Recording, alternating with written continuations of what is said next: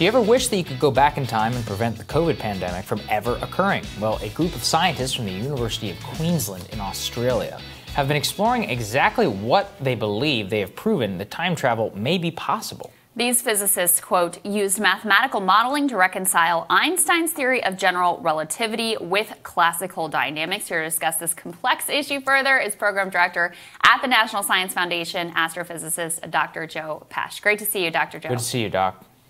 Nice seeing you both. Thank you for having me. Absolutely. All right. So tell us what they've discovered and what you make of it. Well, so time travel is a neat thing, right? And if we could wait a couple of seconds, maybe my future self will show up right now. Oh, no, it didn't happen. Didn't work out. Not yet. Not yet. But, you know, so obviously the subject of science fiction and lots of science, right? It's allowed by general relativity, time travel is. But there's a number of issues.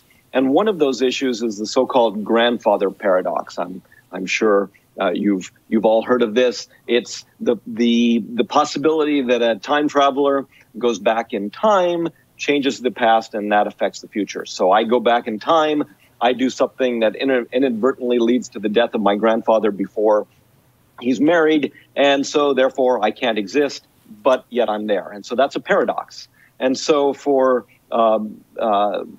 many scientists, this seems to have been a limit on disallowing time travel.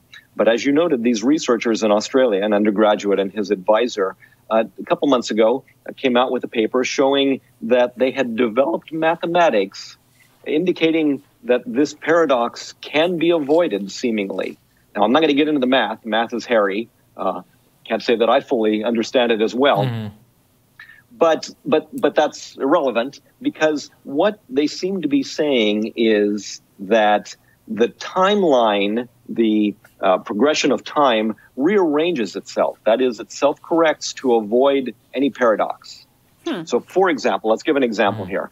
I travel back in time to stop COVID-19, and I want to keep patient zero from being infected, right? And so I travel back in time, and obviously, if I stop patient zero from being infected and I stop the pandemic, then that eliminates my motivation for going into the past. And that is the crux of the paradox, the grandfather paradox. Mm-hmm. So what these research... Oh, sorry, go ahead. Sorry. No. Would you go ahead? Yeah, I had a follow-up question on time travel. Yeah, of course.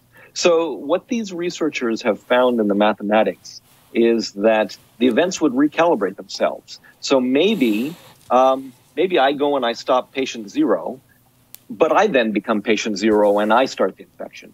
Or someone else becomes patient zero that's outside of, the realm of my being able to manipulate. So ultimately, the end point is still the same. There's still going to be a pandemic, but the particular events, maybe the details of the timeline change. And so the mathematics are showing that you really can't go back in time and affect an endpoint. The endpoint will always be the same. We may get to it in a different way. Mm-hmm. So fundamentally, it's showing that mathematically this paradox doesn't exist and that time travel is possible. Again, mathematically. Wow, fascinating. I mean, that seems like it has some very philosophical implications, too, about the nature of, like, destiny and fate. If these are the sequence of events that are going to happen, and even if you go back and are like, patient zero is not going to be patient zero, things will automatically rearrange themselves to make sure that the basic contours of what unfolds still unfolds. That's pretty wild to wrap your head around. Yes, indeed. And the concept of time travel itself is pretty wild. But again, this is showing that from the pure mathematics perspective, that there isn't an issue. So are you buying it, Dr. Joe? Mathematically, I suspect it's probably okay. Does that mean that time travel is possible and that we will be seeing, again, my future self showing up right now? Sure. Probably, I'm on the fence. I wouldn't hold my breath. Okay. Well, I follow your lead. So. And then one more for you. There was this nugget that I read about. They say they use mathematical modeling to reconcile Einstein's theory of general relativity with classical dynamics, something that people have been trying to do for a very long time. Speak to that, the complexity of that problem and what they figured out there.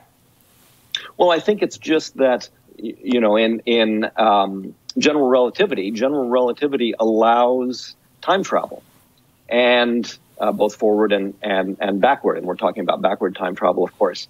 And so there is general relativity that's saying it's possible, and yet there's other aspects that cause the paradoxes to pop up that are showing it to be problematic. And so I think the reconciliation of those two comes out in the mathematics that was developed by these two researchers in Australia.